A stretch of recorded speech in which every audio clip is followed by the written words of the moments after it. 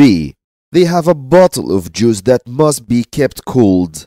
They covered the bottle with a damp cloth that is dipped in water as shown in figure. Explain in terms of molecules why this idea would be successful.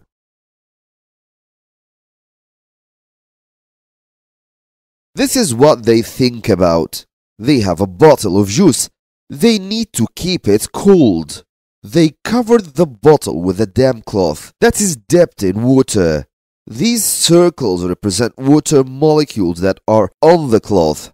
Water molecules on the cloth will start to evaporate. Highly energetic molecules will escape from the cloth to air by evaporation. So as you see, the highly energetic molecules have escaped, leaving behind the least energetic molecules. This will decrease the average kinetic energy of the water molecules on the cloth, so its temperature will decrease.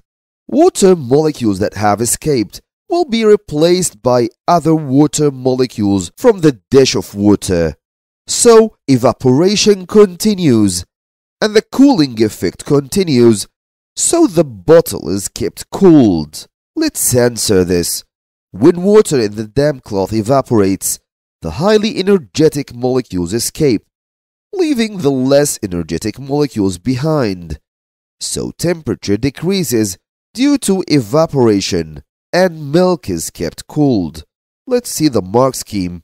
You can say any three of the following. First, water evaporates from cloth or from water in the dish. You can say faster or more energetic molecules evaporate.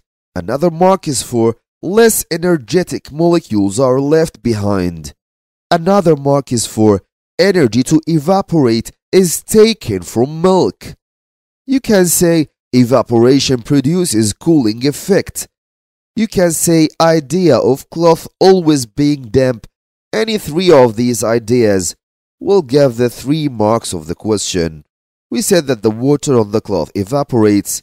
We said that the least energetic molecules are left behind, so temperature will decrease. This is enough for the 3 marks.